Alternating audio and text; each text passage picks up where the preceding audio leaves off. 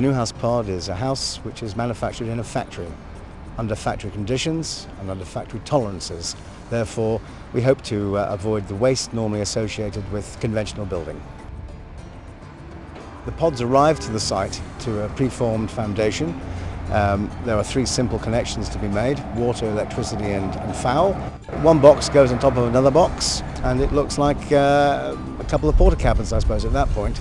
There are no workers, site workers, construction workers getting in until the external walls and roof are complete, and then at that point, like picking up a new car from the showroom, it's brand new.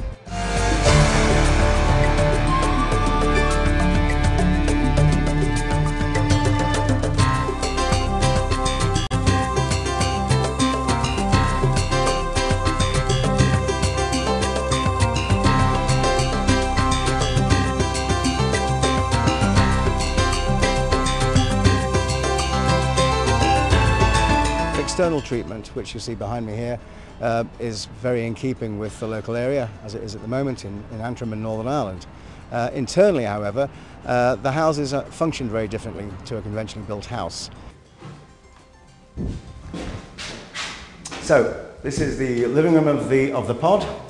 Each of the rooms in the pod has been designed in such a way that we achieve maximum efficiency in terms of space. The Code for Sustainable Homes, this being Code Level 4 home, requires that certain minimum space standards are achieved in terms of wheelchair access through doors, turning circles in such as the hallway, getting through into the kitchen.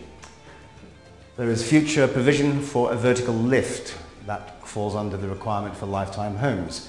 Should the occupant of the house be bedridden at any stage, there has to be an ability for there to be a bed on the ground floor with access into the bathroom above. The living room affords plenty of accommodation for the average family. Plenty of room for settee, a couple of chairs, television. The house comes pre-wired with all AV distribution requirements, telephone sockets, Sky TV if required. It's approximately 3 meters wide, a little bit taller than the average height of a room, and I think you'd agree it feels just like any other normal built house. The structure of the house is what's known as a structural insulated panel. The internal walls, the party walls and the external walls are all made from this material.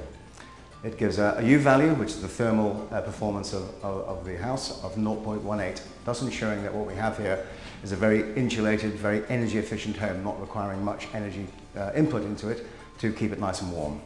It also has the secondary effect of reducing sound between party walls by 58 decibels. The house pod has 3 bedrooms, 1 master and 2 smaller. To the front, ample bathroom, hot press and storage with the hot press, hot water tank, obviously very highly insulated. And in this bedroom we have further storage, or what could be used as a walk-in wardrobe, I suppose. Okay, here we are in the kitchen now. When the pod arrives, there are 3 services to connect: water, electricity and waste. Within about 3 hours of this arriving at site, the commissioning is finished and you can move in. The kitchen, as you can see, is fully fitted. In transport, the cupboards are taped together to stop them banging about. The splashbacks are tiled. It is ready to receive a cooker and oven and a dishwasher if required. The surfaces are all laminated. In here we have recycling bins. It's ready to go. It has been calculated, not by us, but by the scientists who have been monitoring our exercises, that it will take roughly £120 a year to run these homes, and more importantly, no oil, no gas. The nuhaus pod system can also be used for the development of apartments. We can build the pod up to 5 stories, and we have a development in Glasgow starting shortly where there are 76 2- and 3-bedroom apartments using our system.